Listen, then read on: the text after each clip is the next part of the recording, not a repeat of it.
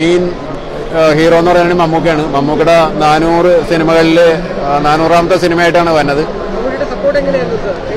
പുള്ളി വളരെ ആത്മാർത്ഥമായിട്ടെന്ന് പറയുകയാണെങ്കിൽ നമുക്ക് അത്ഭുതങ്ങൾ തോന്നുന്ന വിധത്തിൽ നമ്മളുടെ അടുത്ത് ഇത്രയധികം സീനിയർ ആയിട്ടുള്ളൊരു അഭിനേതാവ് നമ്മളെ അടുത്ത് അതേപോലെ സപ്പോർട്ട് ചെയ്തിട്ടുണ്ട് മമ്മൂക്ക. എന്ത് കാര്യം ആവശ്യപ്പെട്ടാലും അത് ചെയ്തു തന്നിട്ടുണ്ട്. ഫൈറ്റുകളൊക്കെ എന്ന് പറഞ്ഞിട്ടുണ്ടെങ്കിൽ 40 രാവുകളിൽ രാത്രികളാണ് ഫൈറ്റ് ചെയ്താക്കുന്നത്. ഡ്യൂപ്പ് എന്ന് പറഞ്ഞിട്ടുണ്ടെങ്കിൽ നമ്മൾ ഡ്യൂപ്പിനെ അവിടെ കൊണ്ടുവന്നിരുന്നത്, പക്ഷെ ഒരിക്കൽ പോലും പുള്ളി ഉപയോഗിച്ചിട്ടില്ല. അത്രയധികം പാഷനോടുകൂടി റംസാൻ കാലഘട്ടത്തിലാണ് പുള്ളി അത് ഷൂട്ട് ചെയ്തത്. അപ്പോൾ അത് പുള്ളിയുടെ ലൈഫിലെ പുള്ളി തന്നെ പറഞ്ഞിട്ടുണ്ട് ഫേസ്ബുക്കിൽ കൂടി, എൻ്റെ ലൈഫിലെ ഏറ്റവും വലിയ സിനിമയെന്ന് പറഞ്ഞിട്ടുണ്ട്.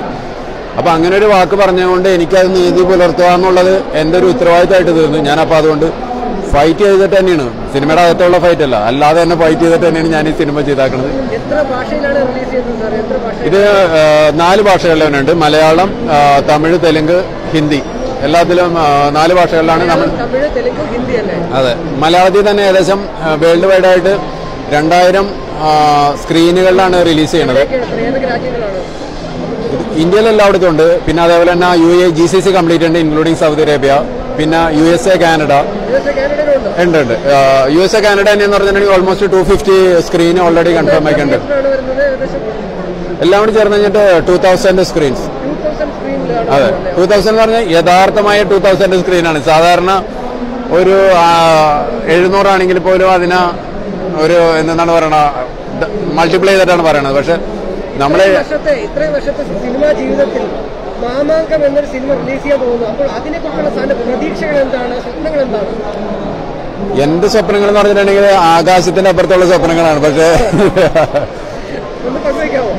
എന്താ വെച്ചിട്ടുണ്ടെങ്കിൽ എനിക്ക് വളരെയധികം സ്വപ്നങ്ങൾ എന്താണെന്ന് വെച്ചിട്ടുണ്ടെങ്കിൽ ഞാൻ ആ സ്വപ്നത്തിലോട്ട് വേണ്ടി തന്നെയാണ് ഞാൻ അതിനു വേണ്ടി വർക്ക് ചെയ്താക്കണം. അപ്പൊ അതുകൊണ്ട് സ്വപ്നങ്ങൾ ദൈവത്തിന്റെ അനുഗ്രഹം ഉണ്ടെന്നുണ്ടെങ്കിൽ എന്തായാലും ഞാൻ വിചാരിച്ച പോലെ ഒരു സിനിമ വരും. അതൊരു സിനിമ നാളെ ഒരു 2 ആഴ്ച ഓടി കുറച്ച് പൈസ കിട്ടി പോകണതല്ല.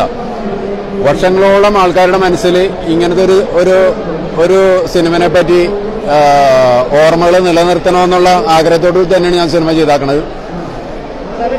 പ്രവാസി എന്നുള്ള രീതിക്ക് നോക്കുകയാണെങ്കിൽ ഒട്ടനവധി പ്രവാസികൾ ചെയ്യുന്ന സിനിമകളും പലപ്പോഴും ഫ്ലോപ്പ് ആവാറുണ്ട്.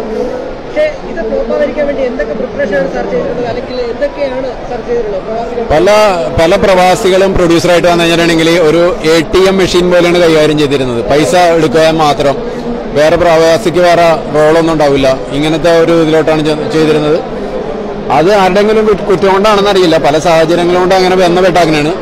പക്ഷെ ഇതിൽ ATM മെഷീൻ പോയി കഴിഞ്ഞിട്ട് ഞാൻ ഒരു ഇതിലും കോംപ്രമൈസ് ചെയ്യാതെ ഞാൻ പൈസ മുടക്കുകയാണെങ്കിൽ എനിക്ക് എവിടെയൊക്കെ കൈയെടുത്താൻ പറ്റും ഞാൻ അവിടെ എല്ലാം നോക്കി ആ രീതിയിൽ തന്നെയാണ് ചെയ്താക്കുന്നത്. അപ്പോൾ സിനിമയുടെ ക്വാളിറ്റി ആയാലും അതിൻ്റെ എല്ലാ കാര്യങ്ങളിലും നമ്മളുടേതായ കഴിവനുസരിച്ച് കഴിഞ്ഞിട്ട് നമ്മൾ ഇടപെട്ടിട്ടുണ്ട്. അപ്പോൾ അതുകൊണ്ട് എനിക്ക് സിനിമയുടെ പുറത്ത് വളരെ വിശ്വാസമുണ്ട്. അതുകൊണ്ടെങ്കിൽ ഞാൻ പൈസ മുടക്കുന്ന സമയത്ത് എനിക്കൊരു വിഷൻ ഉണ്ടായിരുന്നു. അപ്പോൾ ആ വിഷനോട് വളരെയധികം നീതി പുലർത്തുന്ന രീതിയിൽ തന്നെയാണ് ഞാൻ സിനിമ ചെയ്താക്കുന്നത്. അപ്പോൾ അതുകൊണ്ട് നാളെ ഇത് ഏകദേശം ഷൂട്ടിംഗ് ഒരു 140 ദിവസം ഷൂട്ടിംഗ് ഉണ്ടായിരുന്നു. ഷൂട്ടിംഗ് കണ്ണൂർ കണ്ണമ ഫോറസ്റ്റ് ഉണ്ടായിരുന്നു, ബാഹുബലിയൊക്കെ ഷൂട്ട് ചെയ്തത്. പിന്നെ അതിരപ്പള്ളി വാഴച്ചാല് വെള്ളച്ചാട്ടങ്ങളുള്ള സ്ഥലം ഉണ്ടായിരുന്നു. പിന്നെ വരിക്കാശ്ശേരിമന, ഒറ്റപ്പാലത്ത് വരിക്കാശ്ശേരിമന, പുഴവത്തുമന അവിടെയൊക്കെ ഉണ്ടായിരുന്നു. പിന്നെ വാഗമൺ ഉണ്ടായിരുന്നു. എറണാകുളത്തായിരുന്നു വലിയ വലിയ സെറ്റുകൾ ഇട്ടിരുന്നത്. ഇതൊക്കെയായിരുന്നു അതിന്റെ മെയിൻ സെറ്റുകൾ. ഇപ്പോൾ ഫോറൻ ഗ്രൂപ്പിന്റെ എക്സിക്യൂട്ടീവ് ഡയറക്ടർ തൽഹത്ത് സാർ നമ്മോടൊപ്പം ചേർന്നുണ്ട്. അദ്ദേഹത്തിലേക്ക് വളരെ സന്തോഷം തോന്നുന്നു. ഞാൻ എന്താ പറഞ്ഞു കഴിഞ്ഞാൽ ഇപ്രാവശ്യത്തെ ബുക്ക് ഫെയറിന് വന്നപ്പോ ഏകദേശം ഇപ്പൊ 3-4 വർഷമായിട്ട് ഇവിടെ സ്ഥിരം തന്നെ വരുന്നൊരു സാഹചര്യത്തിൽ നമ്മൾ പ്രാവശ്യം ഭയങ്കര ഒരു എനർജി. എന്തായാലും ഒരുപാട് ആൾക്കാർ, ഒരുപാട് പല രൂപത്തിലുള്ള ആൾക്കാർ. ഇന്നലെ ഇപ്പോൾ ഒരു ഗിന്നസ് റെക്കോർഡ് ഇവിടെ നടന്നു. ആ സമയത്ത് ഇവിടെ എത്തിപ്പെടാൻ തന്നെ ഏകദേശം 2 മണിക്കൂറോളാണ് ദുബായിൽ നിന്ന് എടുത്തത്.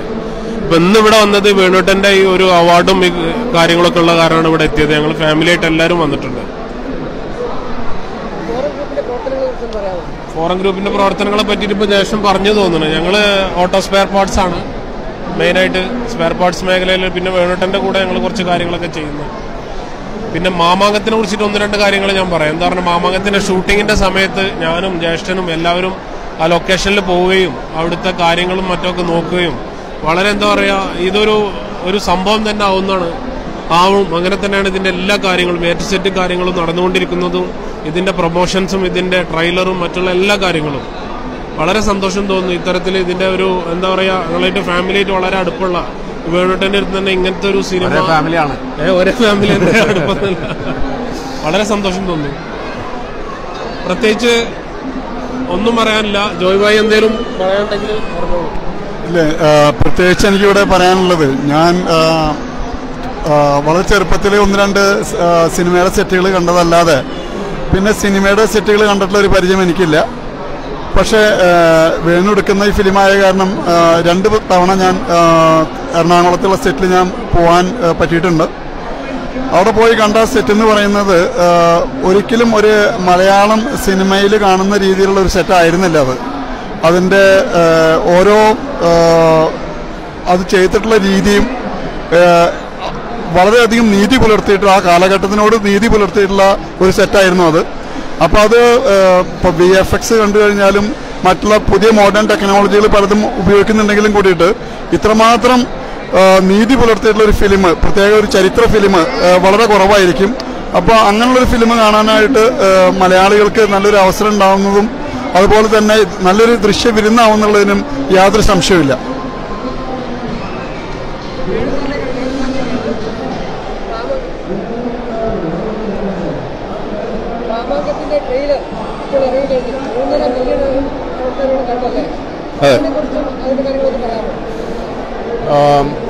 ഒരു സിനിമയുടെ